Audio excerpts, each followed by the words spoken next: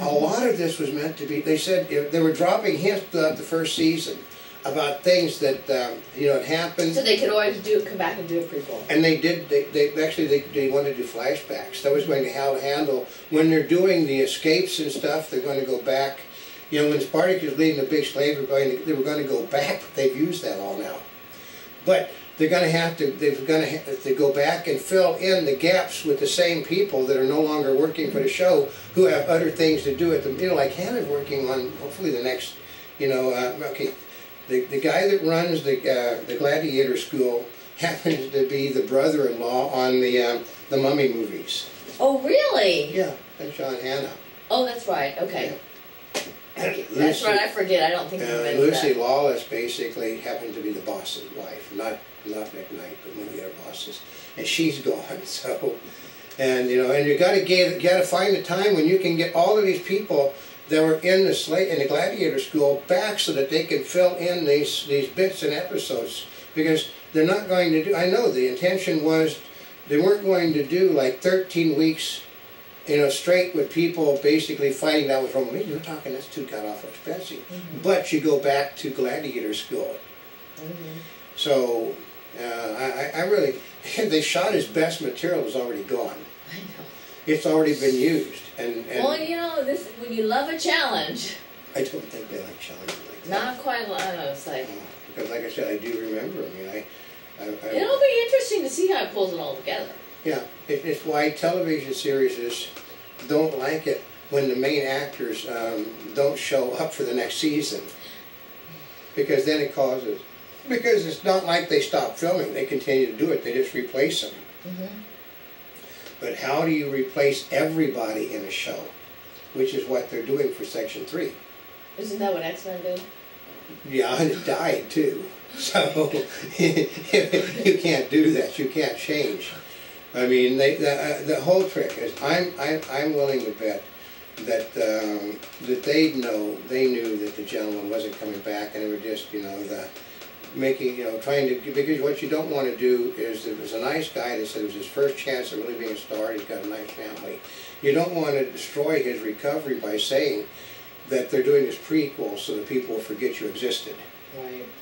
So, because they're not showing Blood in the Sand except on DVD. Oh, really? You'd expect that to be all over Stars, or all over Encore. It's not there. So they're burying that character. The prequel buried the character.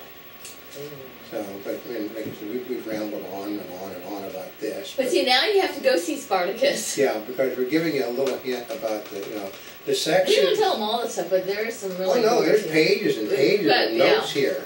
Lots of stuff. Actually, if I had to read my notes, I'd be in trouble. So I just use them because I got everything stuck there. Well, my guess is you can catch it on Stars for reruns. Yeah, Stars is getting ready to start. Encore, Netflix. It is. They're probably going to run DVDs. They're going to. It's on Netflix. It's on Blu. They said go look at Blu-ray, but they'll run the series before the new one starts to get people's interest again, and and then they'll do. I'm willing to bet that they'll basically, what they did, here was a thing which they did actually do was good, was they'd have the characters here doing one thing, and then, so they throw it in motion, and in the background, which would be a green screen, would fade to them in another thing. So, which is really good. That's a good green screen effect. That's what it's meant for, because they could change the thing. So what will happen is, you'll probably have, I can make a guess, you'll have Hannah and Lucy Lawless and some of the others there, tying in what happened before with what happened now, and there'll probably be a fade, and then you'll do like like John Wayne in The Searchers, when the door closes and he walks, he's walking away and the door closes. What's going to happen is they're going to like walk away, and then you're going to see a different set of action. That's my idea how it will be done. So because I saw the tricks being done, and it's The Reckoning is the last episode.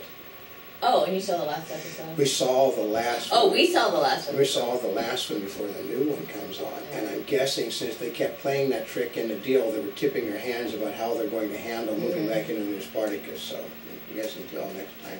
This is Old Kim. And this is Not a Spring Chicken. We're here yesterday, today, and tomorrow. For more information, you can always go to www.montybubbles.net on the net. And wherever you're watching us, subscribe to us, follow our daily newscast in 3D. And thank you once again for over 40 million links on the internet. And we do have RSS feed now, so you can subscribe to it also besides our websites, which are numerous video sites.